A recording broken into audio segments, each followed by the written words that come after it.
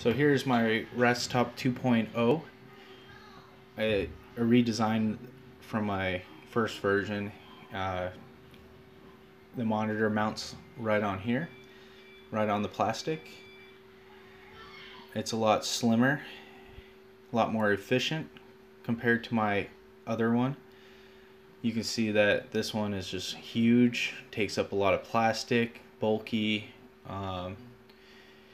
and it wasn't just efficient. It wasn't efficient. It took 9.5 hours to print, whereas the other one takes 4.5 hours to print. So this one takes 4.5 hours. And it's open it up, and you can see that each component has a smaller area that fits perfect, and it's made screw holes and everything. Right here, I used a 3D pen to mount the 12-volt plug. And this one, my new one, I got a little better in my designing skills, so I made it fit in there nice and snug, and it won't come out. So all in all, just a better design than my earlier one. So this is the how-to video, how to put it together. Let's talk about the wiring. So right here in my hand right now is the LM2596. So it has a 12-volt input right here. So 12 volts go into it. Goes to that LM2596 chip, which steps down the voltage to 5 volts, which then goes into the Raspberry Pi via the micro USB. And right here is also 12 volts, so it splits off before it goes into that LM2596, and that's the power for the monitor. I did a video on how to adjust this, so if you want to see that, I'll leave the link down below. And we're going to go ahead and begin with the Raspberry Pi. Now the reason why I use the micro USB is because it can handle more amps through its USB via the pin, or versus the pins. The pins can't handle as many amps through their the Raspberry Pi's USB for some reason. I don't know why that is. I haven't looked at the wiring diagram. So I use the micro USB so it can throw more power to the board. Now we're going to start out with mounting and screwing in the Raspberry Pi. Everything should fit flush, and the screws should go right in. And I'm using screws from Amazon. And now we got it screwed in, we're going to go ahead and put the wires in. And here's the micro, and here's the monitor, and it's going to go through this little square opening that I left, big enough to shove wires through.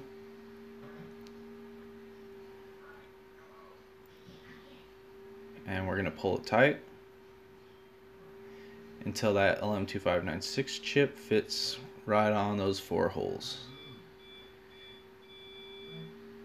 Now there's 2 spots to screw in. There's one spot right here and the other spot right there. Okay, now that we got the LM2596 screwed in, we're going to pull those wires tight.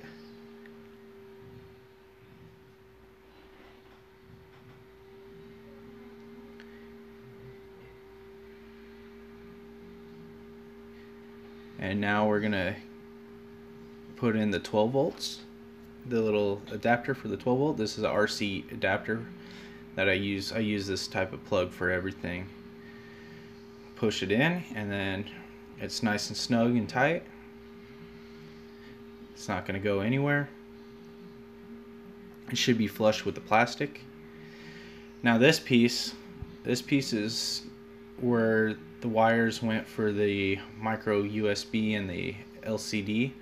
So you're going to put that little notch into the wires right here, and you can see there's a little hinge right there where you put the longer part of this little piece. And what this does is it kind of helps lock in the wires, and it also fills in the gap, the rectangle that I left there. And it mainly just looks nicer, and it also helps hold those wires in.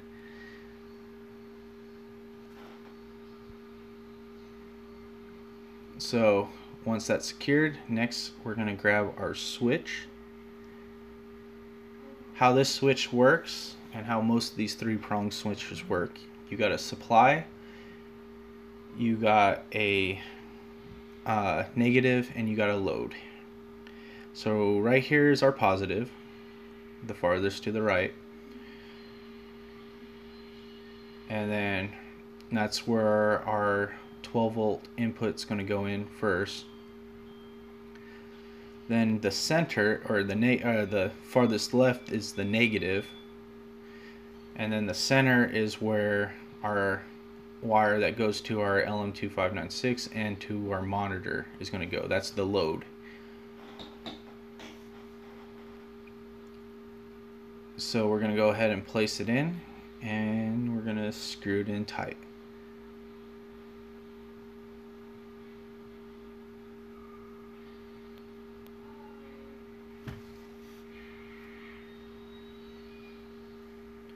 Once it's screwed in tight, we're going to go ahead and start with the bottom, which is our negative, and we're going to place the little hinge, or the little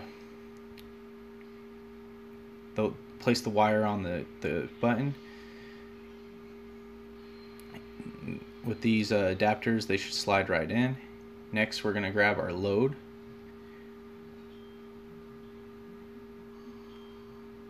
It should slide right in. And then our supply.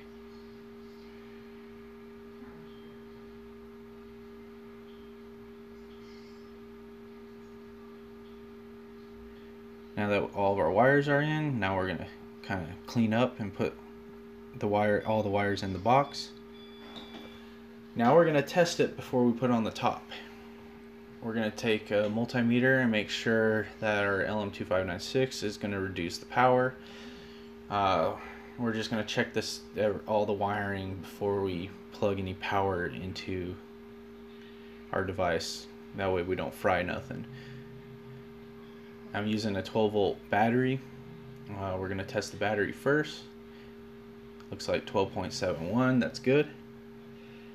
Now I'm going to test the input of the step-down voltage chip. So we'll test the input and make sure it's 12.71. Oh, we got it in the off position, so we're going to go ahead and switch it on.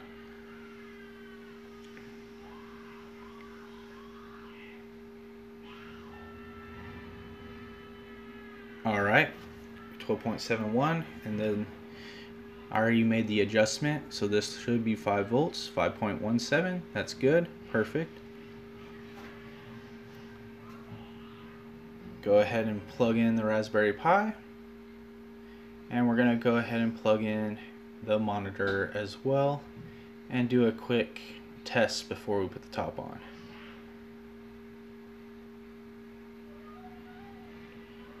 Okay, I see the Raspberry Pi is blinking and the monitor turned on.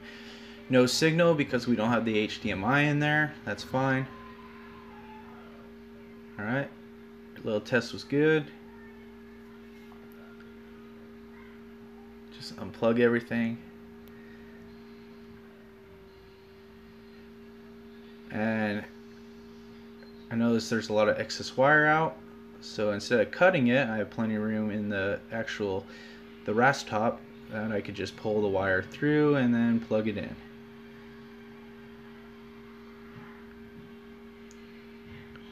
Now you could go through the pin and not even have to do this part, but I just like to use the micro USB as power. Now we're good. We're going to check everything. Everything looks good. And we can go ahead and put the top on now.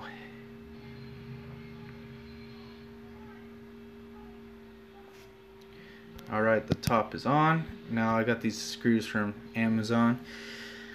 We're going to take 3 screws. I only did 3 screws for the top because the Raspberry Pi is in the left corner.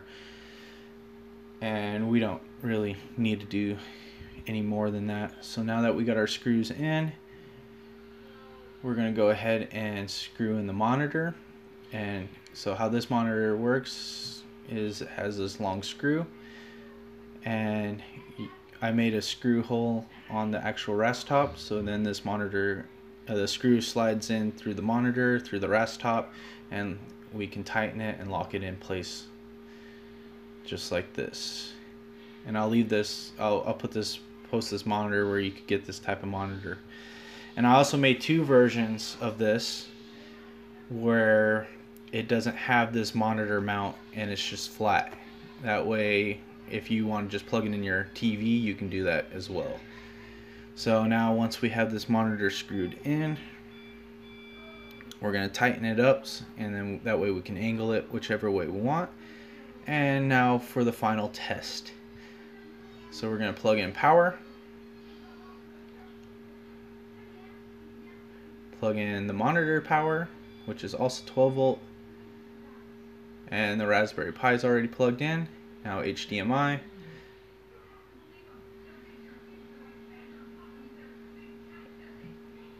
HDMI, go ahead and switch the power on.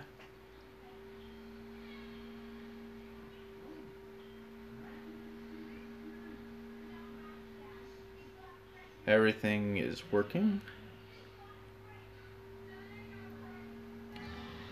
Alright, I'm using Cal Linux, and so here is my version of the RaspTop.